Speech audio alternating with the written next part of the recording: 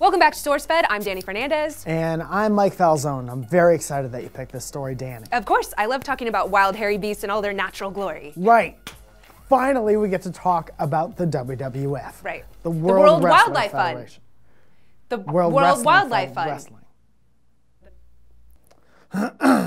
World Wrestling Federation. The World Wildlife Fund. What? No, they changed it to WWE like 14 years ago. Somebody have a phone? Yeah, see, right? Okay, so. Right? It says 2002 they changed it see, to WWE. I love being right. Yes, hold on to your adorable fluffy ears. They're so cute. They're so freaking cute. Because the World Wildlife Fund just announced the giant panda is no longer endangered. Hell yeah, panda party. You go, Giant Panda, you did it. You did it. You did it, you adorable cotton ball looking teddy bear and hit song from hip hop artist designer with 2 eyes. But before you decide to go all wild, No.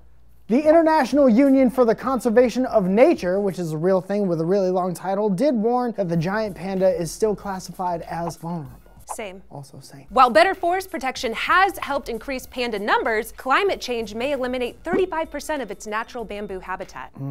Same. Doesn't make sense, but that won't stop me from staring at hours of YouTube videos of baby pandas going down slides. Oh my God, they're so cute. They're so freaking cute. Look at him go.